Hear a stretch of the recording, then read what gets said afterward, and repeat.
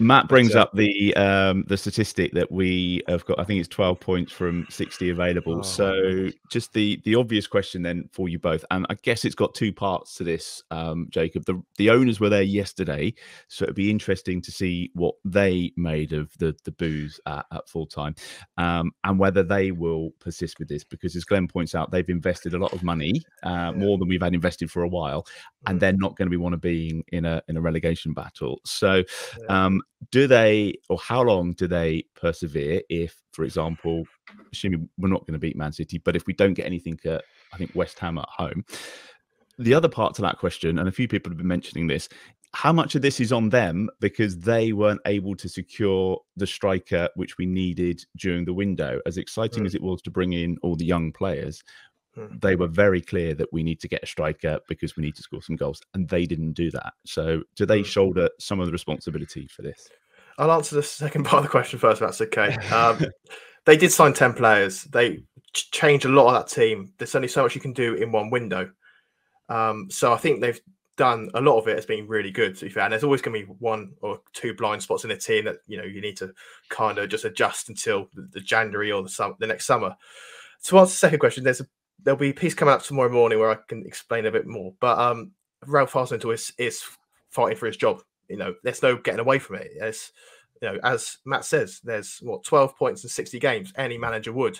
And just because the loyalty shown in the past to Ralph as you know been happening, it doesn't mean this is the case now.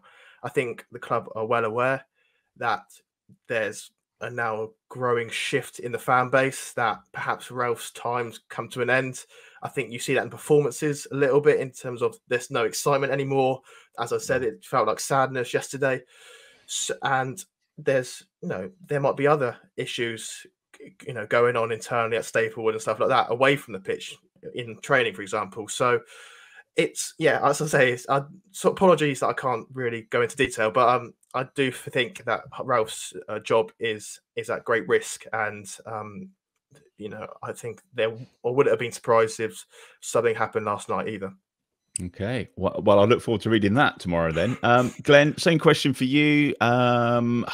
People talking about managerial changes this year, I guess, coming up with the World Cup. Yeah. Is he still here by the time we get to the World Cup? That's what I initially sort of predicted. My stance on Ralph is that this time last year, Martin Semmers gave an interview where he said, you know, Ralph is the best manager that we could have. And I largely agreed with that. 1 year further on, and I'm totally don't care whether he stays or goes, to be honest. I don't think it would be the worst thing if he went. You know, and I think he's lost his enthusiasm. I thought he looked thoroughly beaten down at the tail end of last season.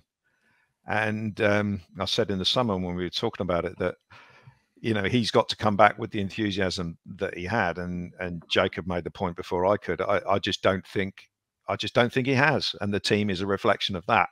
Or it certainly looked it the last few games. This season. There's been the odd spark, like the Chelsea game, where we look good, and the Leicester game where we look good. But in the main, it's been sort of limp and uninspired. And on top of the back end of last season, a manager and the results that we've been getting, that the manager is always going to be under pressure with that. So I thought they'd give him to the World Cup, to be honest, given the money that they'd spent in the summer. But now you know, you got to assume we're going to get beat next week, and then it's West Ham at home.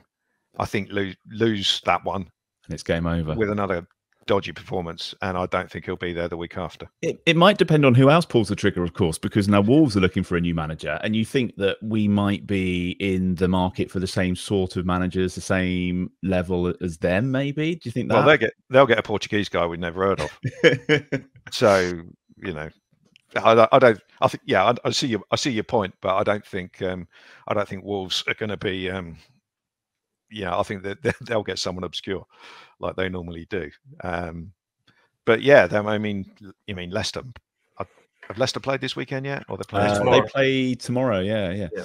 I mean, that's the thing. Walking out the ground yesterday, looking at your phone, looking at the fixtures, going right. Well, look the results from the teams around us. You know, let's have Forest lost today, have Wolves lost today. Who are Leicester playing? And that's not what we want to be doing when we're walking out at 5 o'clock. Just checking and hoping that the results have gone our way and we're not going to drop into the relegation zone. And then you see a team like Brighton who are doing fantastic. Top four still, aren't they? Yeah, absolutely fantastic the way they're playing at the moment and the results they're getting. And there's no reason why they should be that much better than us, given the resources that that they've got and we've got. But they are light years ahead of us, absolutely light years, and that's I know you shouldn't cast envious eyes on other teams, but you can't help it sometimes when you've watched a game like we had yesterday, and then seen that they probably should have beaten Liverpool yesterday.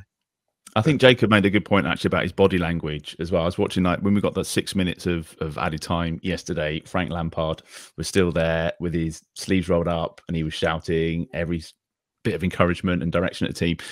Ralph was just sat back on the bench with his head in his hands, looked like flat out of ideas yesterday. And I think you can read a lot into that.